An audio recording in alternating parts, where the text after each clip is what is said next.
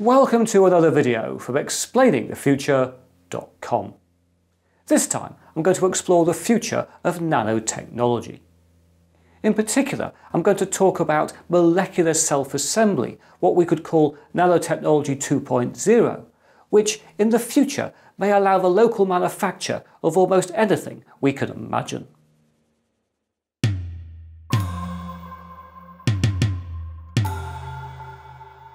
Nanotechnology is the engineering of matter on a molecular or even atomic scale, with 1 nanometer being just 1/1000th of a meter in size. Since early humans first made primitive tools, we've been using technology to manipulate clumps of atoms. Even so, almost all manufacturing processes still move atoms around in a fairly imprecise manner. Indeed, if we imagine these plastic bricks to be atoms, or even molecules comprised of many atoms bonded together, then most current manufacturing methods are akin to making things out of Lego while wearing boxing gloves. Certainly, we can move the atoms and molecules around. But we cannot precisely control where each individual one of them ends up.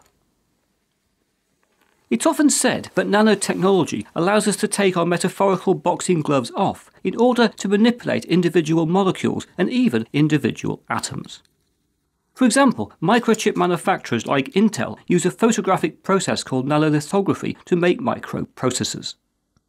This projects images of circuit layers that are chemically developed into nanoscale components that can be as small as a few hundred atoms across.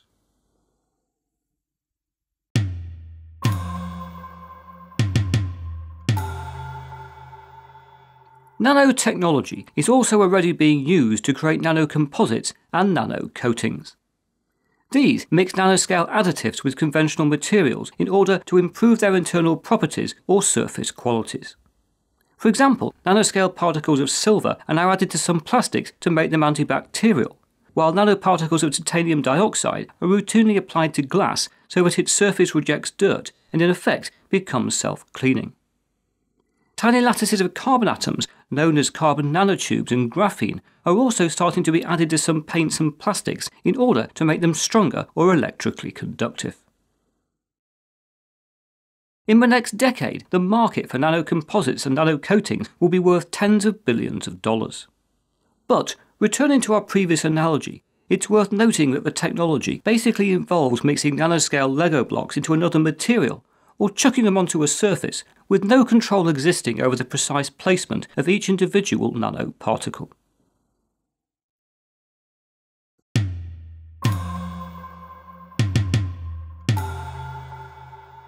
The nanotechnologies used to make microprocessors and nanocomposites and nanocoatings are based on so-termed top-down processes.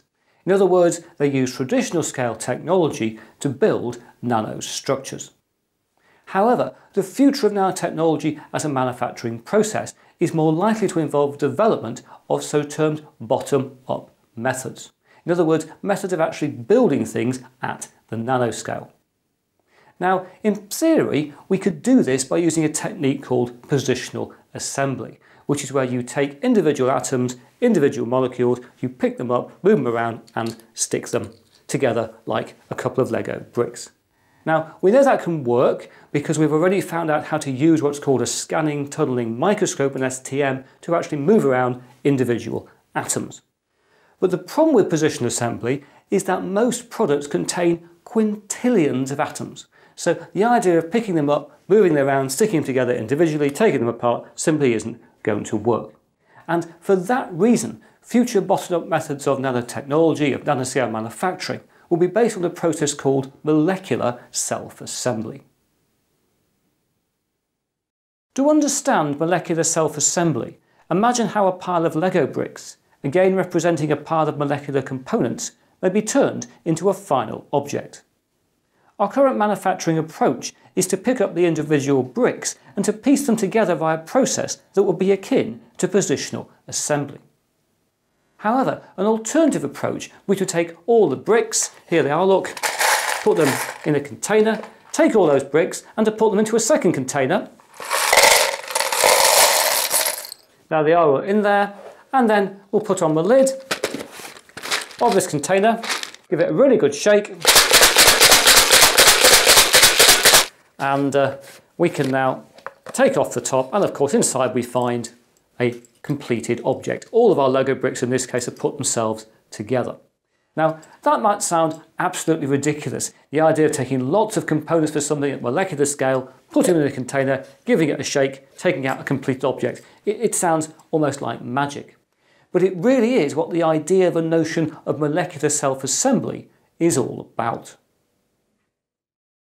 Molecular self-assembly is a practical possibility for products made from complex molecules that only fit together in one orientation and which will lock into place on contact. When such components are mixed, they will bump up against each other, and when the collision is at just the right angle, they will join together. The idea may sound absolutely ridiculous, but we need to remember that all living things, ourselves included, are manufactured from individual molecules that self-assemble without the intervention of production tools.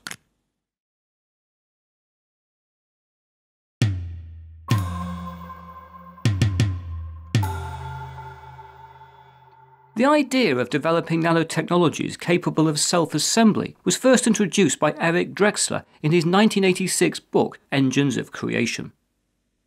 This imagined a future in which we would learn to manipulate individual molecules and even individual atoms in order to fabricate any product we desire out of very basic raw materials.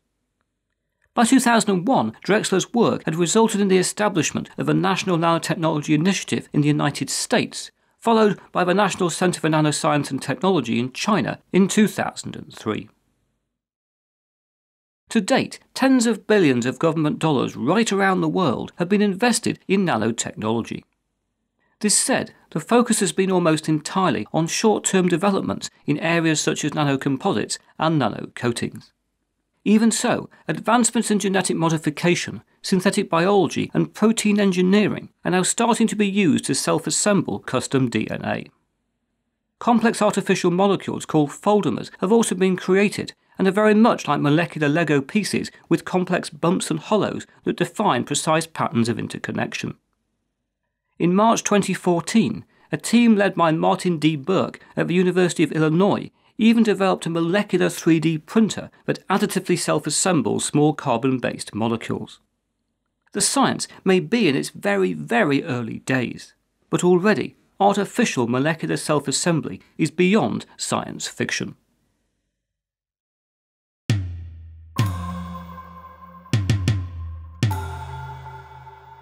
The idea of nanotechnology 2.0 may be difficult to get your head around. This said, molecular self-assembly is already the technology of life itself and could lead to a far more radical revolution than that of the microprocessor or the internet. To understand more, you can always look in my book, The Next Big Thing, which is all about the future of nanotechnology and other related future developments. But now that's it for another video, and I hope to talk to you again very soon.